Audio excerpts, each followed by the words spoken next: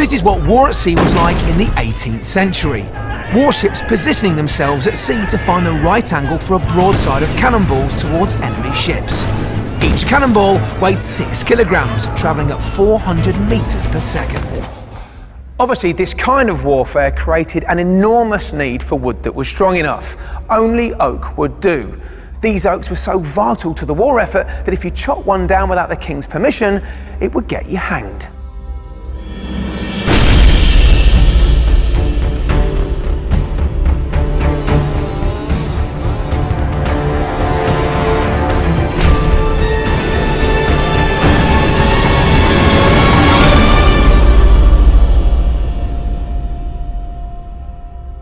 This great oak tree isn't actually that suitable for building ship hulls. It's much better for climbing.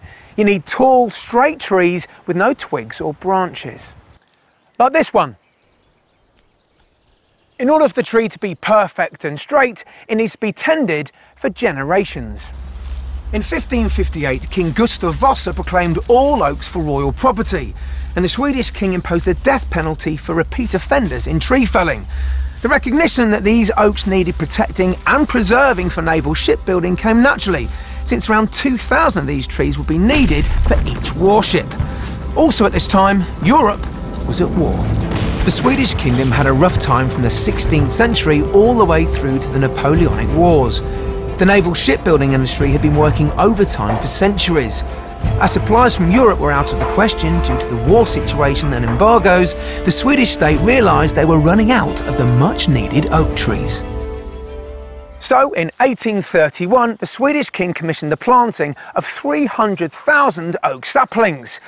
And having seemingly thought of everything, the decision fell on planting them right here on Visingsö. The strongest oak grows the fastest, and that happens with the help of fertile soil with access to a lot of water. What better place than here? So imagine living and felling these huge oaks must be quite dangerous. Well, it can be, obviously. It's a huge task.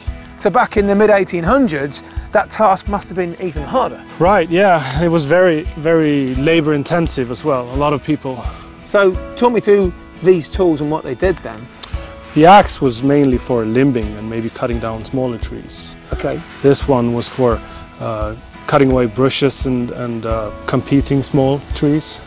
That handsaw's got 2 handles on it. That looks a two-man job that's labour intensive. It is, yeah. And really hard work, obviously. So thankfully in the 21st century, at long last, we've got power tools. Yes.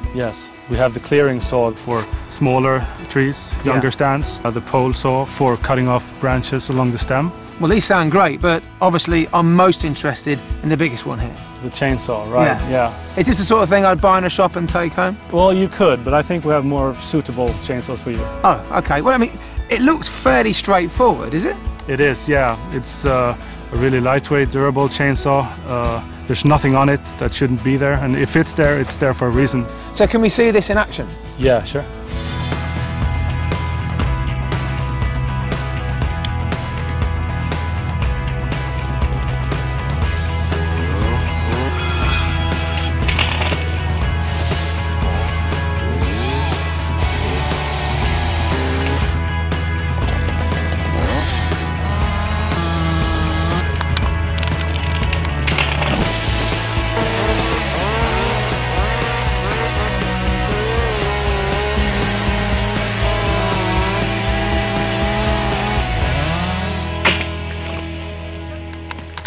Now you've seen the result, let's get back to our story.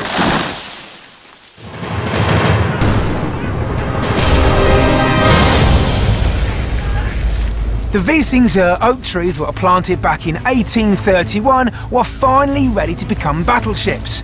The year was 1975. For 150 years these trees had been prepared for warfare, and when they were finally ready, all the battleships were made of steel. I wonder what went through the mind of the Rear Admiral of the Swedish Navy when he got that news. But the story doesn't end there. Today, these beautiful and huge oak trees are being put to good use, but in more peaceful times. Some have already found themselves into Swedish homes as wooden flooring and furniture, others as wooden casks for whiskey, while some have even been sent out to sea. I'm Jonathan Irwin, and this is outdoor engineering with Husqvarna.